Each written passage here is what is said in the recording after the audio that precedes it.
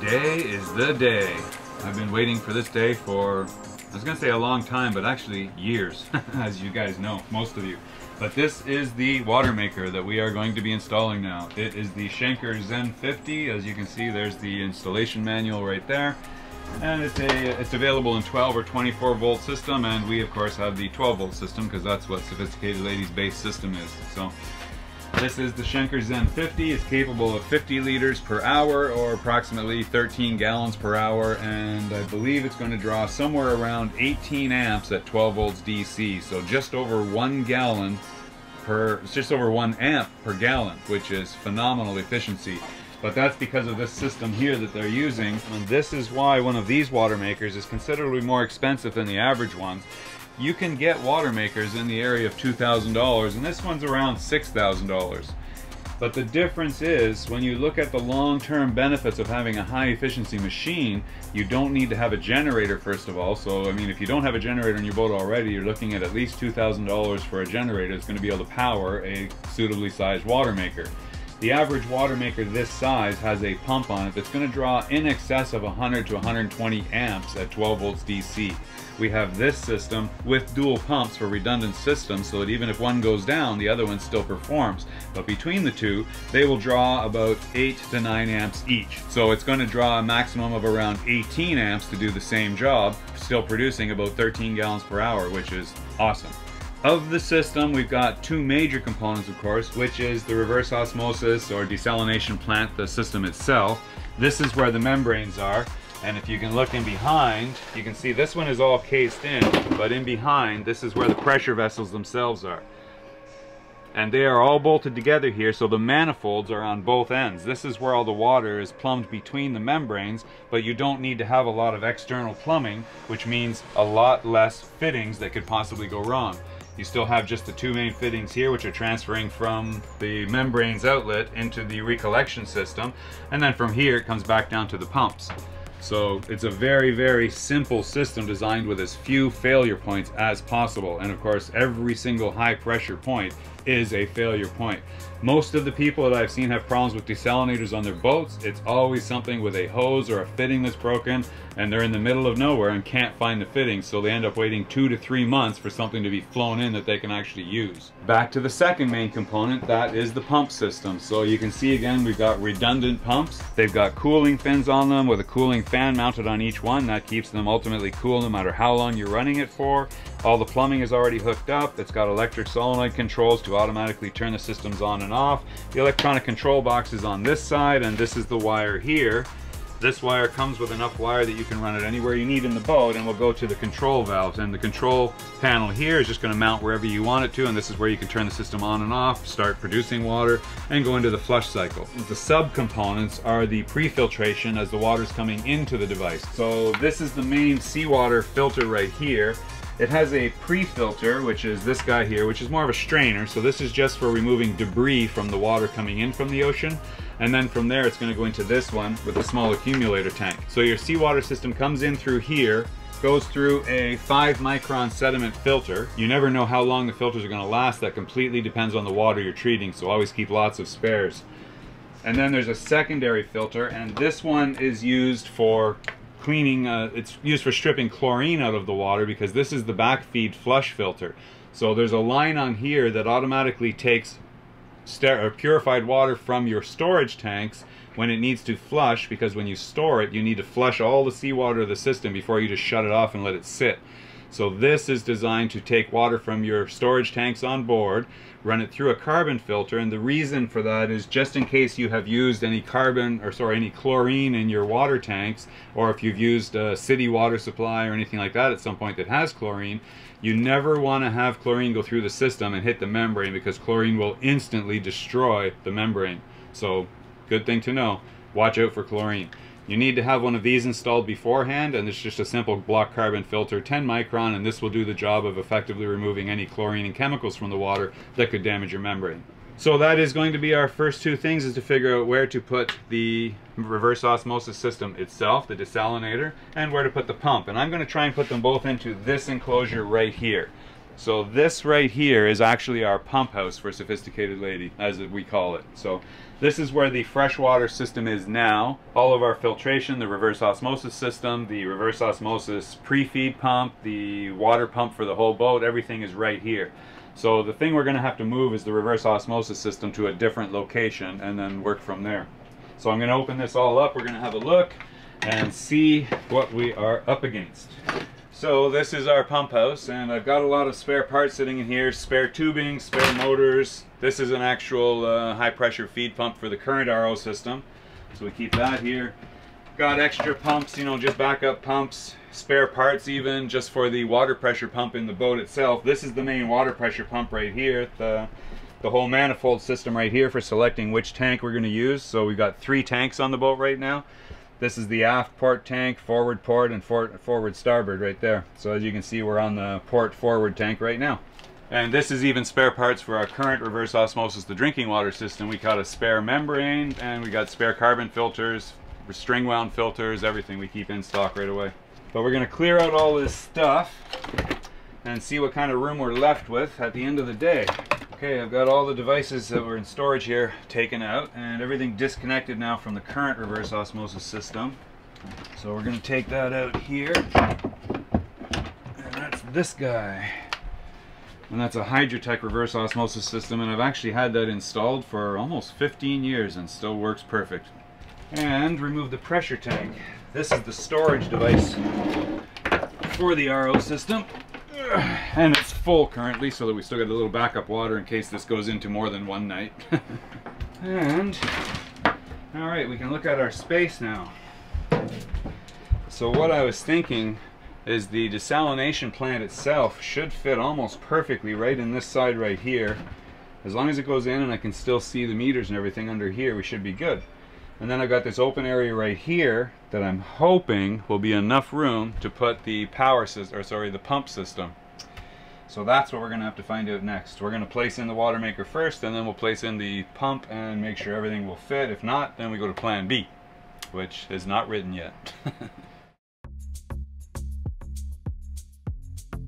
Well, after much deliberation, and I mean much deliberation, been playing a bit of a game of Tetris with this thing, but I think we've got it figured out a way that everything is going to actually fit in here and still be accessible and serviceable. That's the important thing. It's one thing to get it all in there, but it's another thing to be able to take it apart when you need to change filters or change a pump or anything like that. And so far it's looking pretty good. I mean, you saw we put in the desalinator where I want it to fit right here, and that's good. Our water pump is still here. That's what you can hear running right now because we're using a little bit of water in the background. And we've mounted the booster pump for the reverse osmosis system. This is the reverse osmosis system here. It actually squeezes right in there just perfectly and sits. And then we've got the pump system for the desalinator right in the middle, because it's on a rectangular platform and there's a piece of flooring in there, and it fits just perfect like a glove right in the center, just like Central Park. So that's a thing of beauty. We've got the booster pump right here, so it's mounted on the wall right beside the manifold for the stock water tank system. So we still have access to all of our tanks. We've got the pump system right here that can be pulled out with the removal of 2 screws.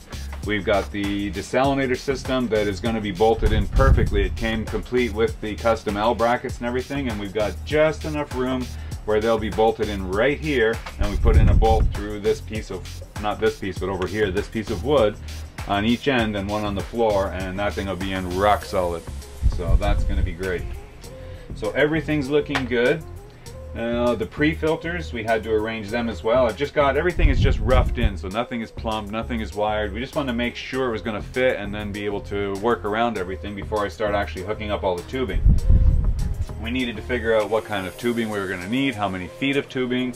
I mean, I've got some stuff on the boat, but I want to make sure we use the proper stuff. This is all high pressure, so we had to get some new tubing. We just sourced that on the island today, so I think we're good. We got everything we need from the looks of it. But when we start working, so the first thing we're going to need is a saltwater feed. So that's under here. We're going to go below the floor because I've got one intake that's right here. And this is an old pressure pump that was actually just used as a washdown. It was a saltwater washdown up on the bow of the boat. So there was a garden hose up in the anchor locker, and if we wanted to use salt water to rinse off the mud off the anchor as it came up or anything, then that's what this was for. It's been dead for years, haven't used it, hardly ever used it. We just use a bucket up there anyway. But now I'm thinking I'm going to remove all of this anyway because we don't need this sea strainer, because the new system came with its own sea strainer. That's this guy, as you see. And I've put this system together where it's going to go below the floor right here where that pump is. So we'll take off all this old tubing. There'll be a brand new piece of tubing come straight into the strainer and up to the check valve.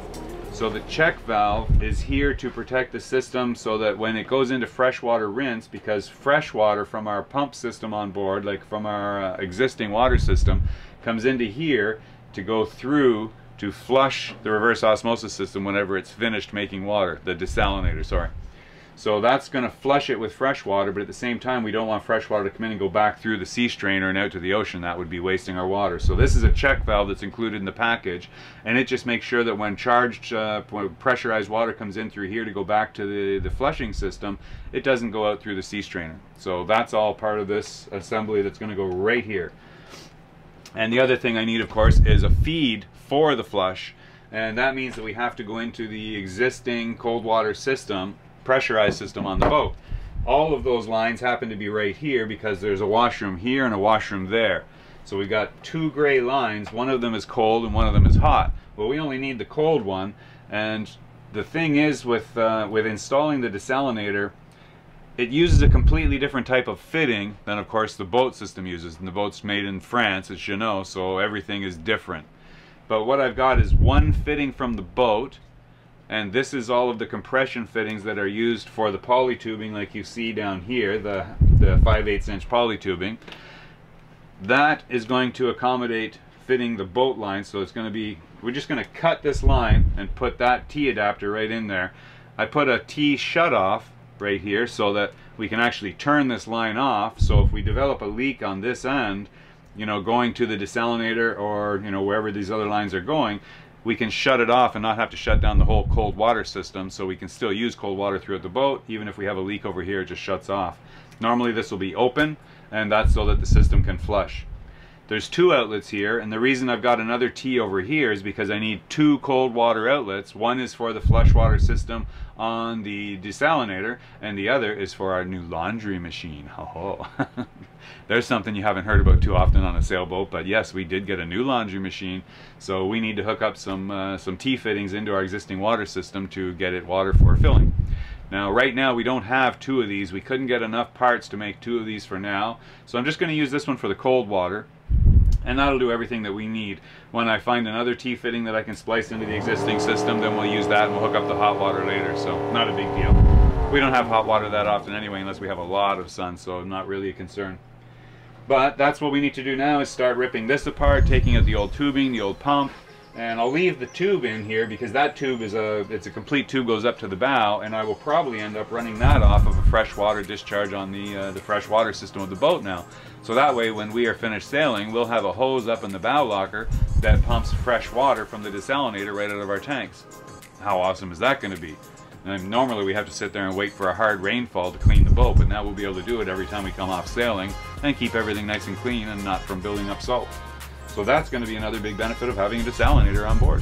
So for now, we start here. We get the seawater system installed here that's going to feed up to the main pump, and then we'll plumb that into the pre-filter, and then the pre-filter into the desalinator. So that's step one. And we had to get different types of tubing, so We got normal tubing here, which is for the fresh water system, and it's good for about 120 pounds per square inch. Our system runs about 50 to 60 pounds per square inch, so no problem there. And then we needed something very high pressure for the desalinator feeding system, and that's where this stuff comes in. This is good out to over 200 pounds per square inch. So everything looks good. We got everything we need. Then the other thing we need to hook up is power. So we found a good marine grade cable. I've got 8 gauge because this is going to conduct about 15 to 20 amps from here over to the breaker panel. So that's going to be about 15 feet I estimated, so I got 20 feet just to be safe. So we're going to twist that up and get it ready to run through as a new harness, and it will come straight down through here and up under there and straight into the control box for the pump. Well, first part of the operation is underway. So we got this sitting in position. We've got the old lines cut off. The old pump is gone. This new line is here and it's ready to go on to the reduction union right here to go into the sea strainer. So now, because we still need to have pressure water coming into the check valve at the top here, now we got to get into these lines here, and this is the house pressure system. So I've just shut off the water pressure and we've opened up the faucet to bleed all the water out of the system, all the pressure, because this is a pressurized line and this is what we need to tap into to install my custom T-fitting here and pray that it works. Because if this one doesn't work, yeah, we're kind of in the middle of nowhere and I don't know if we'll find parts to fix it, but hopefully this is going to do the job. So this is what we're going to use. So I've got everything taken apart and cleaned up. These are all compression fittings, so you can see that's the old fitting we took off that used to be inside here, and that's a piece of the old tubing, and cleaned them all up. So I've got everything ready. It's a 4-part fitting, so we've got a compression ring itself, a ferrule, a rubber O-ring, and then a retainer, like a liner for the inside to stop the tube from crushing under the pressure. So we are about to cut this line and pray for the best. So I've cleaned it all up here. I've cut it out of the main harness and just going to cut it right here. And that's it. There's no going back now. There goes our fresh water. So we're going to push that line back a little bit, because basically we just need to open it up so that it is the same distance apart as this fitting right here. So it's going to get installed just like so. And then this new, well, dual T fitting here, one side is going to go around here and up to the laundry machine, and the other side is going to come around here and straight into our union on the check valve. And then from here, the seawater system with the check valve for fresh water comes from here and around the side, up underneath, and to the feed pump for the desalinator. So this is where the desalinator is going to get its water, whether it's back flushing or whether it's just drawing salt water to purify. So we've got this cut now.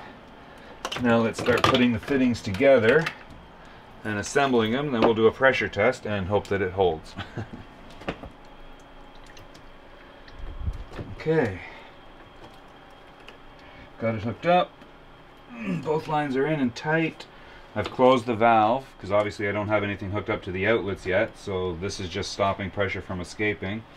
And now we're going to pressure test. So we're going to turn on the pump, and all fingers crossed that we don't see any leaks here. So you guys keep an eye on that. I'll switch on the pump. Pump coming on.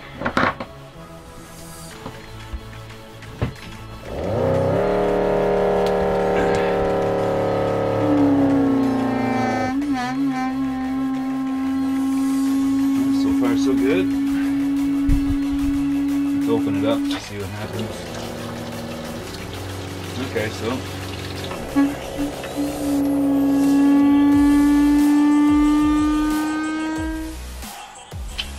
muy bueno.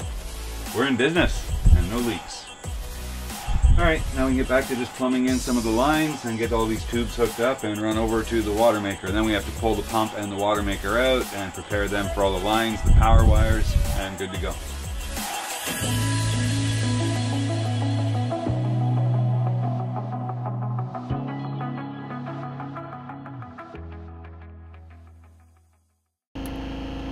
You, man. You almost You're being recorded, Rick. Leap. I'm past the limit of what I can lean here because this fucking thing is digging into my chest. And this is just pissing me off. Big time.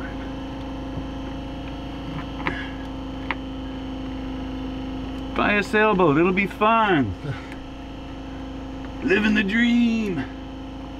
Boat, bust out another 1,000. Oh man. Can't get the fucking thing to turn. Ugh. Fuck you.